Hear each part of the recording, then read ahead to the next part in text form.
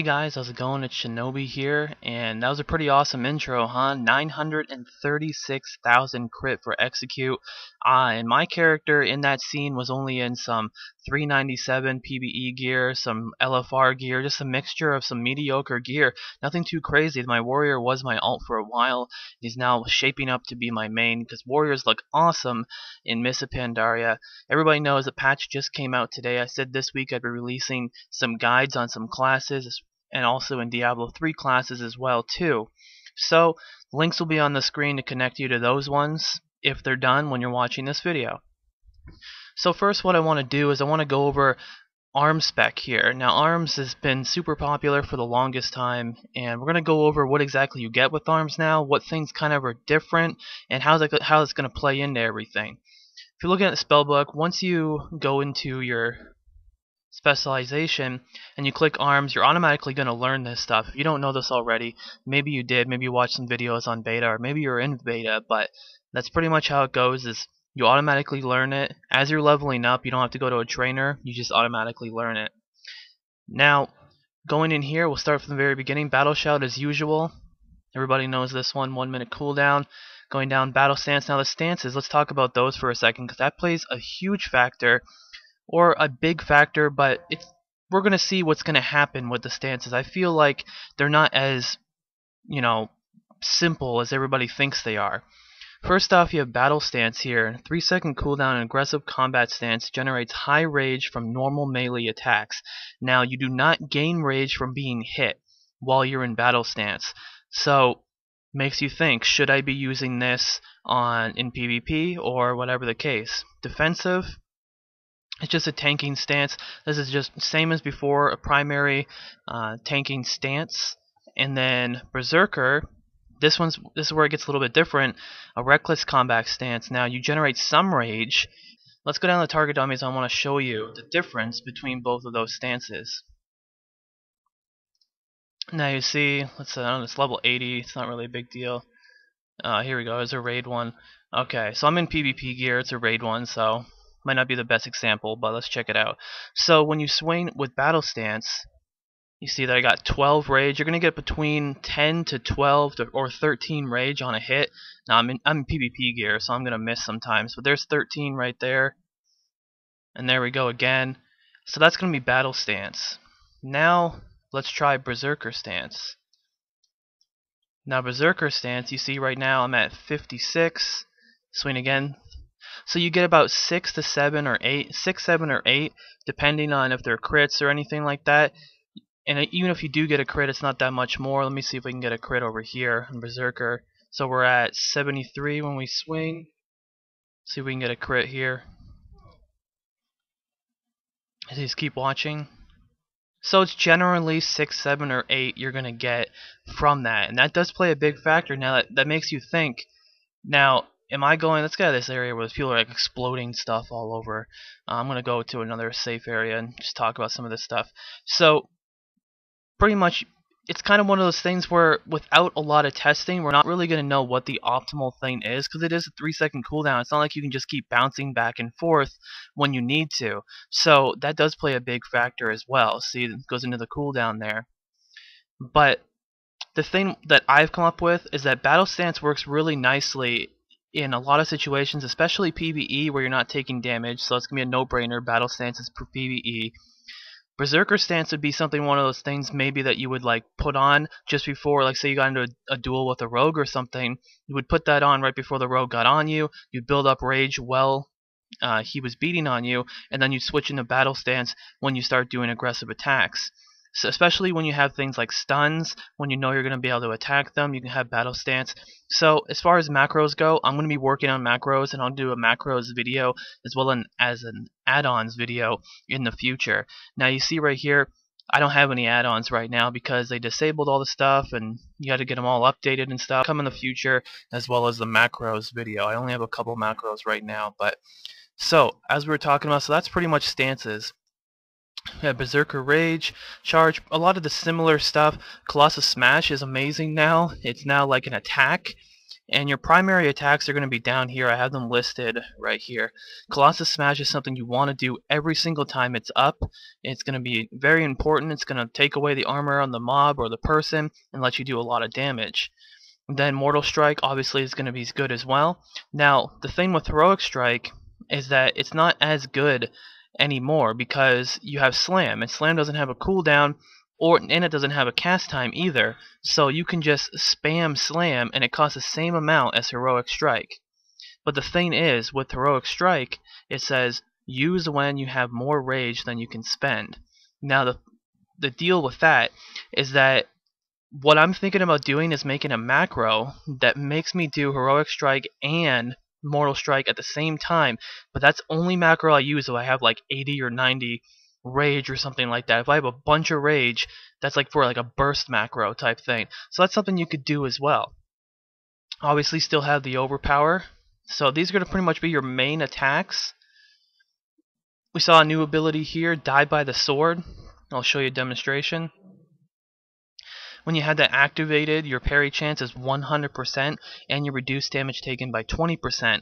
And you're probably asking yourself like, oh, okay, well if you're parrying, they can't do damage to you anyways, right? Well, you parry people that are in front of you. So if a rogue is behind you and you use this, I believe you're still going to take damage, but you're going to take 20% less damage. And it also helps versus casters as well.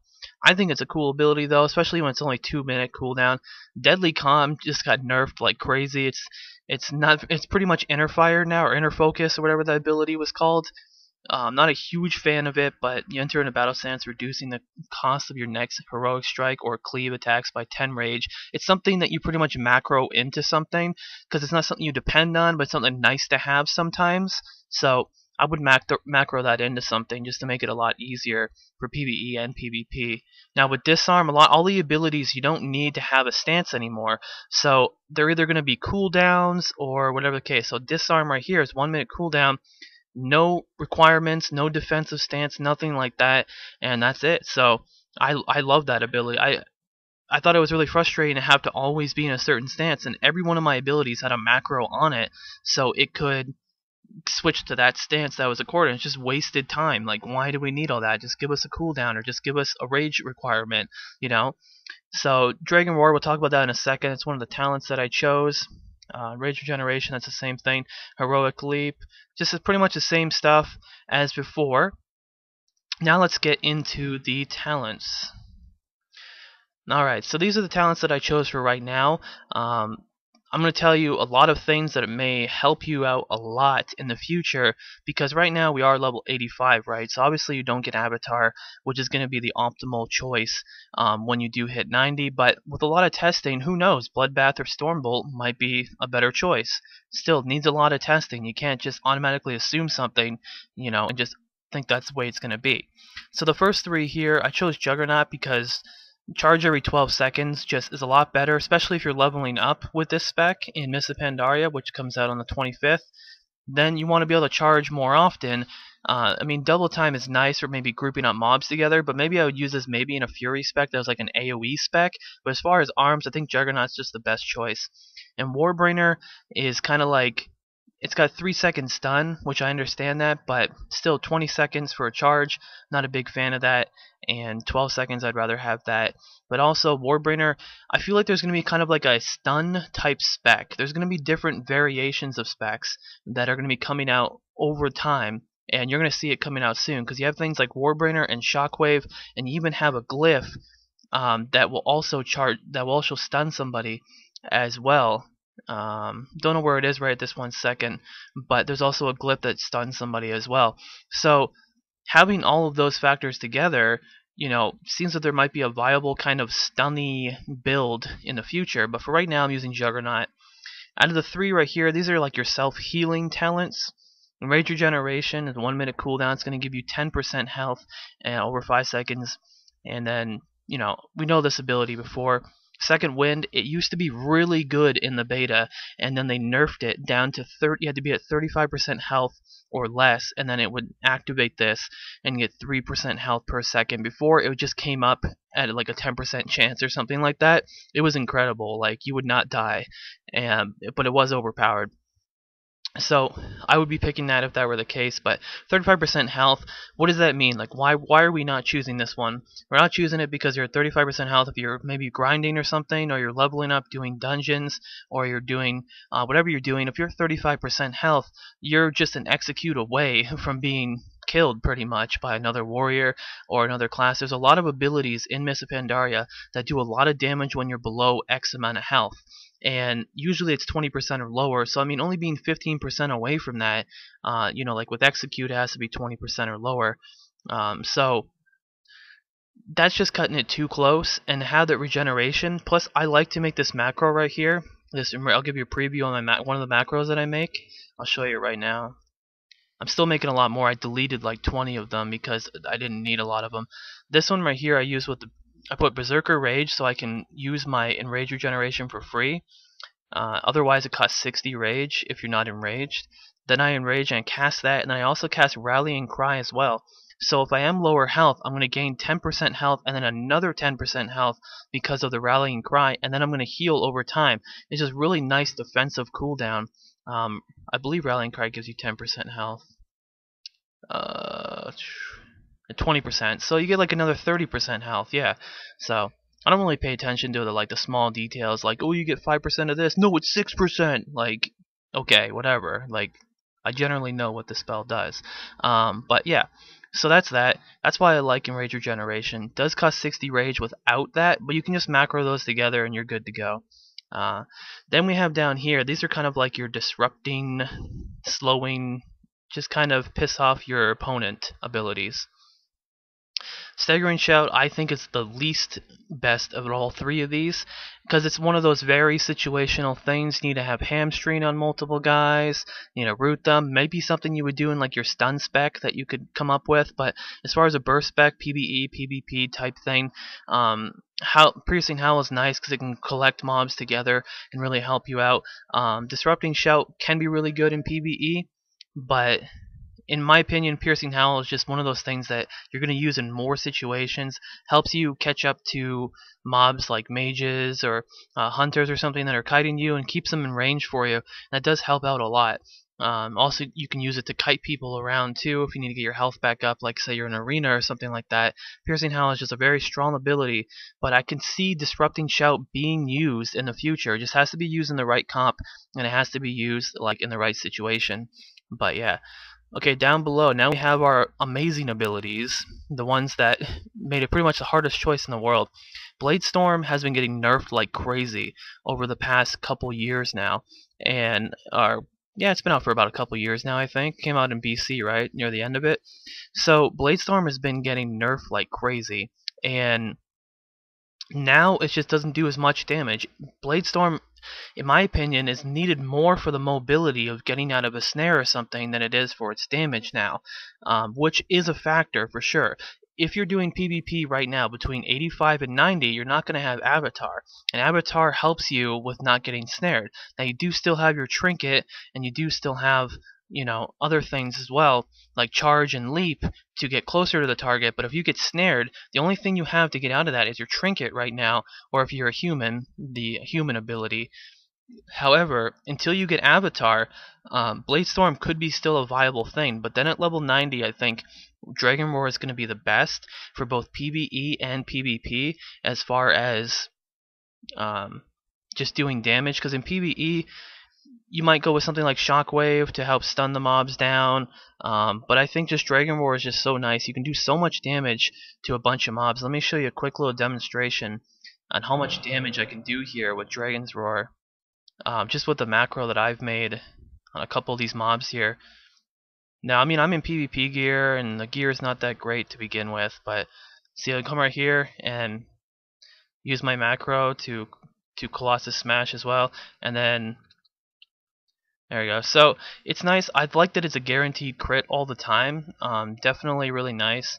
It's not something you have to use when you recklessness, but it does help. So definitely really cool. And plus it's only a 1 minute cooldown. I just think it's a really strong ability that I feel like is going to be nerfed over time, just because that guaranteed crit is a little ridiculous, but ignoring all armor too is kind of crazy as well. I think it's a really good ability, and it's only a minute cooldown, whereas Bladestorm is a minute and 1.5 or 1 minute and 30 seconds. So right there, I feel like the obvious choice is going to be Dragon's Roar at level 90, and until level 90, you might want to go with Bladestorm until you get Avatar at level 90, because you need that mobility. Now dropping down here, we have mass reflection, safeguard, and vigilance. We've seen vigilance before, more of a tanking type thing. And then we have safeguard. It's pretty much like an intervene. You run speed towards your party member or raid member, removing all movement impairing effects upon you, intercepting the next melee or ranged attack against them, and reducing the damage taken. I mean, I definitely think that it's pretty nice, but you already have intervene to begin with, and this replaces intervene.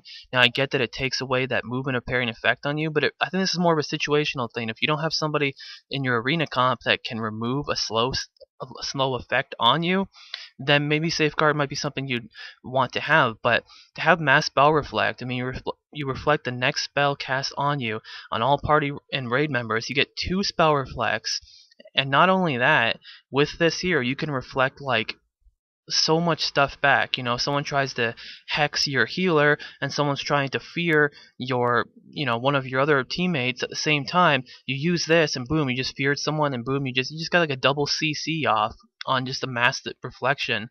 I mean, that's kind of a best case scenario, but still, I think it's really nice. So right now, that's what I'm going with. Looking at the glyphs as well here, I'm not going to go through and read every single one here. Some of them aren't available yet, like you can't get Blazing Trail right now until higher up in the inscription thing. But I'm going to show you what I'm using for glyphs right here.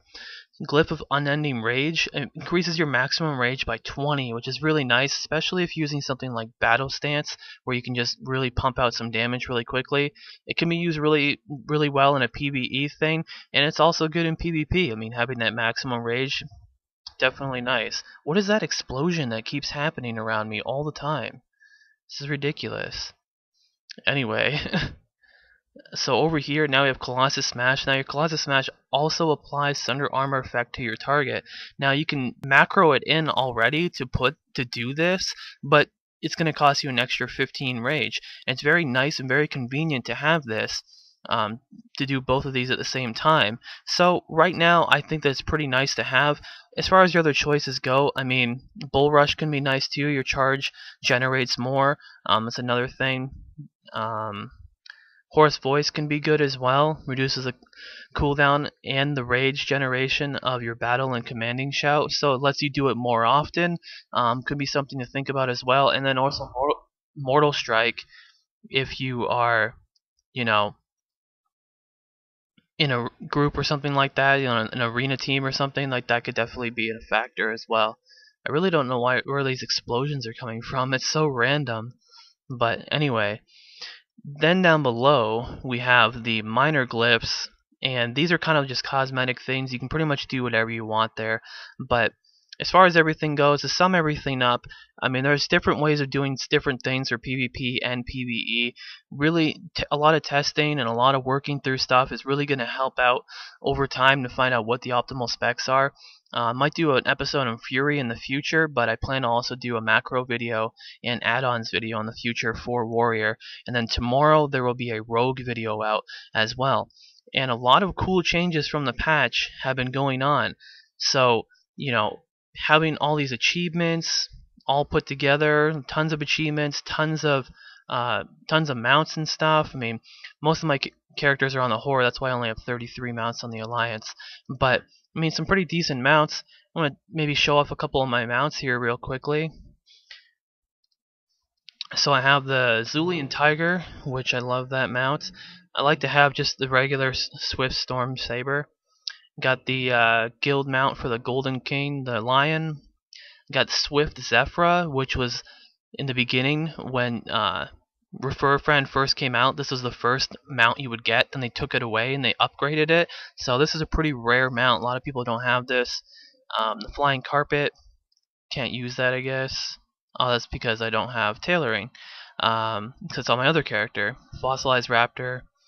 Got the Blue Proto Drake. It's a hard drop to get. Albino Drake, and finally Headless Horseman. Now I'm showing you guys this, and if you want to show off your mounts and show some really rare mounts that you got or some really rare pets that you got, take some screenshots and send them into nextleveldiablo3@gmail.com. I know it doesn't have anything to do with World of Warcraft, it's just an alt email that I have. nextlevelD3 at gmail.com. I'll put the thing down below. You can just send it right there, and I'll feature you in an upcoming episode. So I hope this did help out with you guys, and just keep messing around with this stuff and tell me what you like about certain specs and everything. But for right now, as far as like a PvE/PvP spec, I think that it's best to go with this right now. Arms is really nice. Fury, I've heard some really good things about it, so let me know what you guys think about Fury. If you want to see it in some upcoming episodes, I might be able to do that for you as well. So thanks for watching, and see you next time.